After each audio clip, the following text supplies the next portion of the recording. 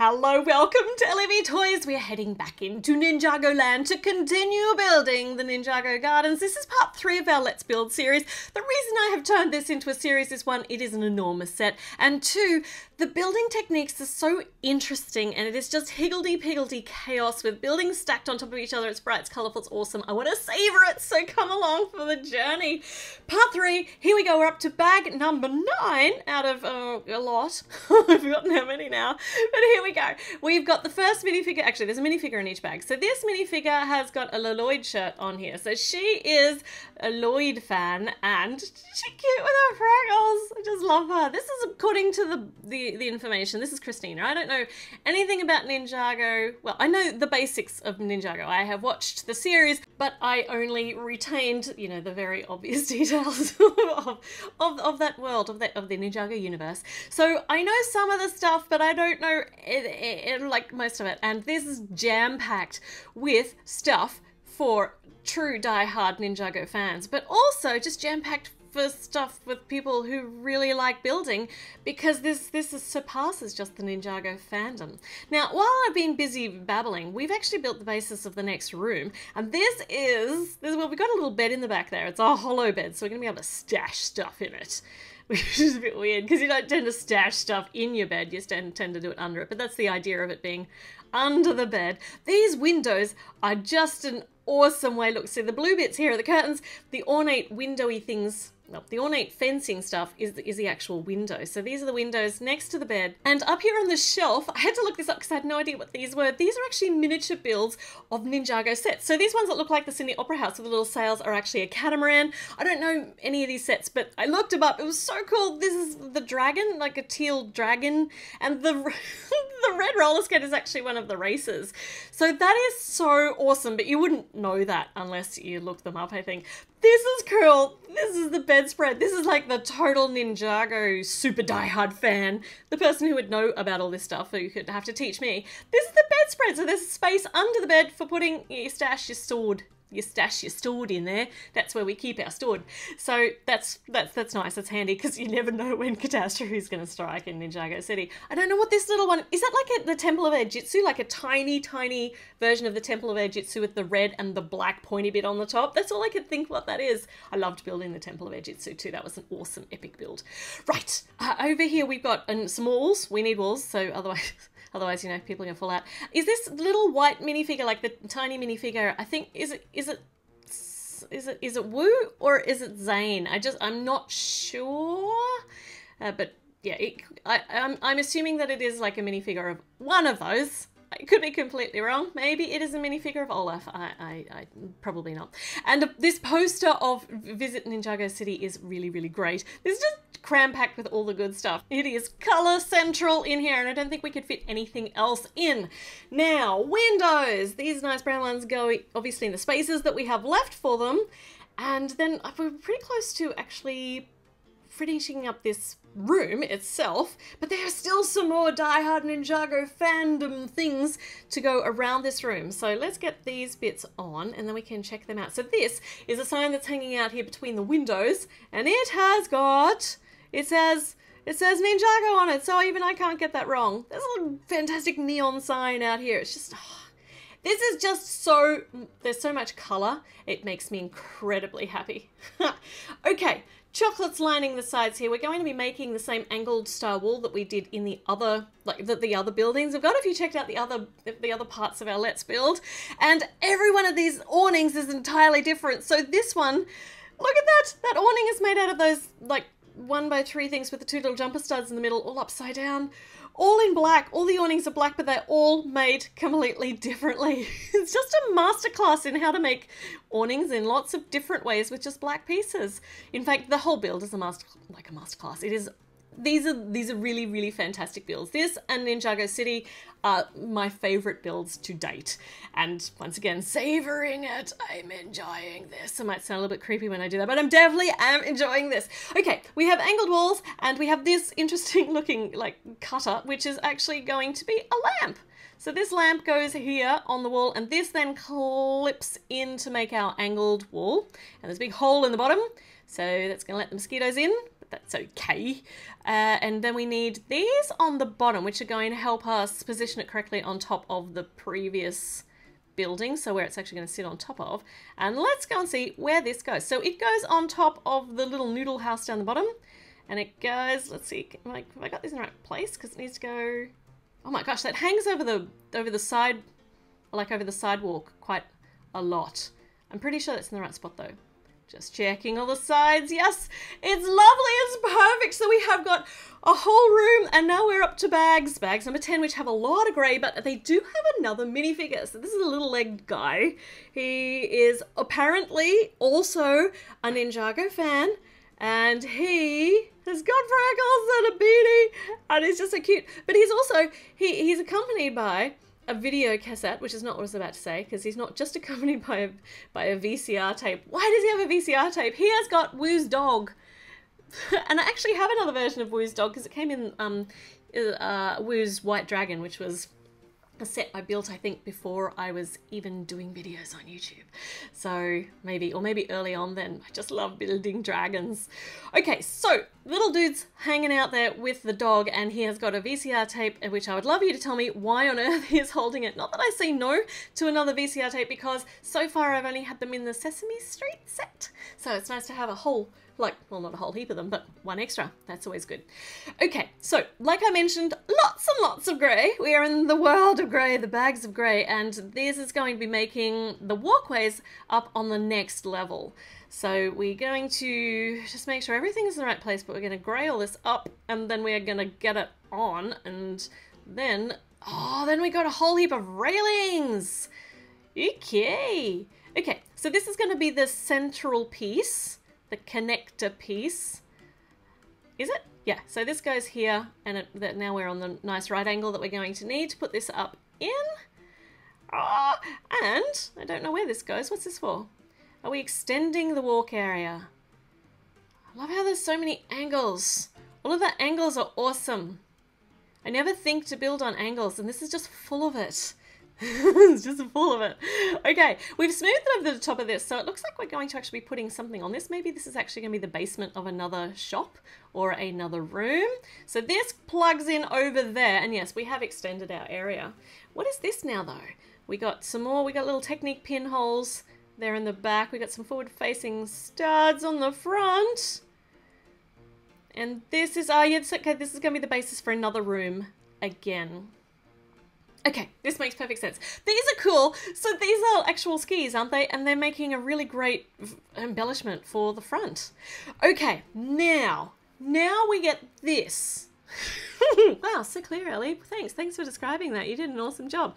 This looks to me like a little plane or something like that. And I think I might need to turn them around to just fit a little bit better. Maybe, I don't know which way they're supposed to go. And it's on a Technique piece here, so it actually flops down when we plug it in there, and it's going to be going, it's actually a miniature of another Ninjago set, one of the flying ones. You can tell me what they are. I looked them up as to what they were, but I couldn't remember what they were while I was doing it. So, but I did look them up, and I thought it was just so cool how they integrated it all. Okay, now it is time for the railings with all of the paid advertisements on it. This one's the drilling, like for a drilling company, the Rock Raiders. I had to translate all these. It's actually quite hard to translate some of this Ninjago language in the different fonts that are on here. So I struggle a little bit. Struggle at a lot of stuff. So all the advertising, I don't know what this one says. I couldn't figure that one out. It was like Macama Bolobo. I don't know what I like the green of it though. I liked all the plants on it, but I don't know what it's actually supposed to say. So translate it for me. Tell me, inform me, keep me informed. And a crab, this is the crabs for the crab shop. And that says crab shop because it's got crab on it. And this one says Snap. And Snap's got something to do with something Ninjago that I don't remember. Either that, or I've translated it incorrectly, which is also a very good possibility. This is really, really interesting. So we have the snowflake, we've got a little hat, we've got some of these broken egg pieces in gold, and we have made the most fantastic shieldy something or othery thing that comes over here next to this advertisement for whatever that is. It's something renovation. So that's the big signage there for the something renovation. More signposts, let's get them all on. And we're using some blank game controllers here for the actual advertisements, which is so awesome. There we go, look, so we're advertising some sort of V game shop. And now we get some more advertising. Surprise, more advertising. Another V, and this one is Toy V. So for the toy shop, I love them though because they just make these grey railings so vibrant, and everything about this whole build is just vibrancy plus. It is fantastic. Pretty sure I've said that a few times already. If I haven't mentioned before, I really enjoy building this. It's lots of fun. Okay, we've got a little skeleton dude here. He's got his shield breastplate-y thing on. Yeah, we've got two of them. We've got two of them, and they go on either side of this. This is such an epic parts usage. And they pop off here because I've done something here that makes it not overly secure. Let's just try putting that on again. Yeah, okay, that looks kind of flimsy, but we'll leave it there for now. Now, we have got some beautiful lanterns in blue to hang from all of our railings with the advertising. If I remember correctly, and often I don't remember correctly, we had these same sort of lanterns, but in orange or red for actual Ninjago City. So this is the same, but different blue in much more soothing tones. Okay, got our lanterns on here. I'm just trying to fiddle with this because, yeah, I've put it on upside down. No wonder it wasn't secure. It's not Lego's fault, it's my fault because I did not follow the instruction properly. Now it's super secure and it's even in line with the other ones, so that makes perfect sense. Let's put this up here and see how we go putting our next level on. Yeah, alright, and the tree has to kind of fit that technique little pointy-uppy pinny bit. I've lost the lamp, the lantern from the light from the room. Is that supposed to, have I even put that in the wrong spot maybe? I don't know that the light's in the right place because I keep knocking it off with the next floor. Okay, yeah, let's just move that. We're putting that in again. I'm putting it down lower because I think I put that in the wrong spot. There we go. Now it's not going to catch on that. Look at that. Okay, and the tree fits in nicely here and adds beautiful support on the front. And we've got our grey walkway and, yeah, just moving these over because they don't clip on very nicely in the middle. And check this out. Check out in here, inside the Ninjago fan room. It just sits here against the little top shelfy thing. That's really cool. You know what I mean? Like the spinny thing. Okay.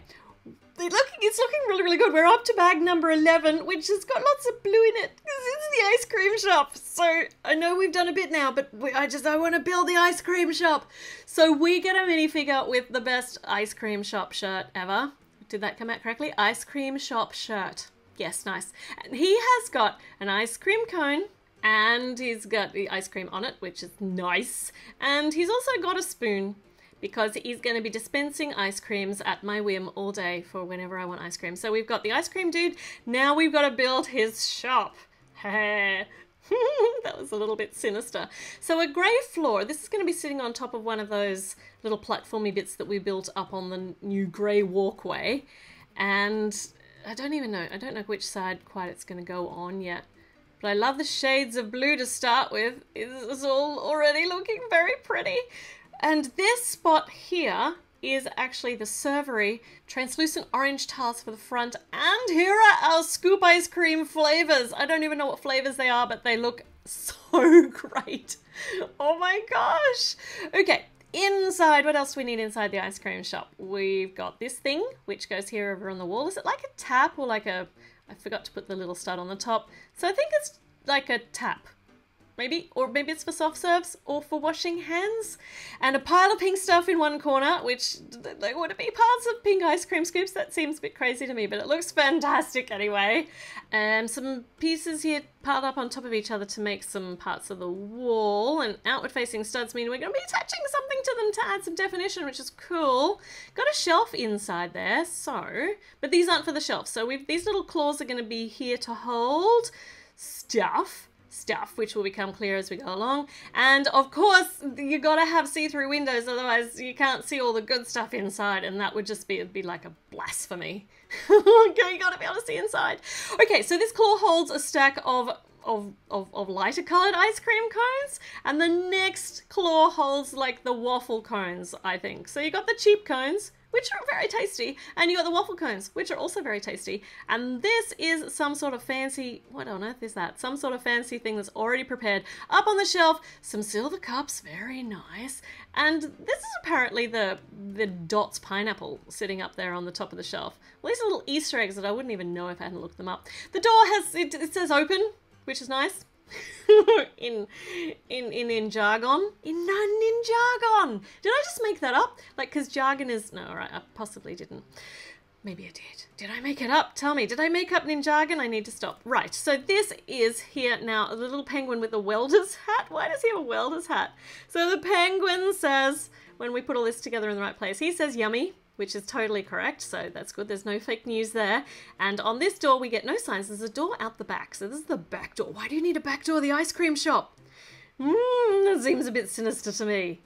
No, ice cream stores can't be sinister, stop it. Okay, we have a black awning over our back door, and an interesting thing going on over the front there with a claw and... What is happening here? And a panel of little grills facing inwards? That's really cool, and I have no idea what they're for. Okay, around the windows, we're lining it with smooth curved pieces to make a really nice definition there. Oh, it's so gorgeous.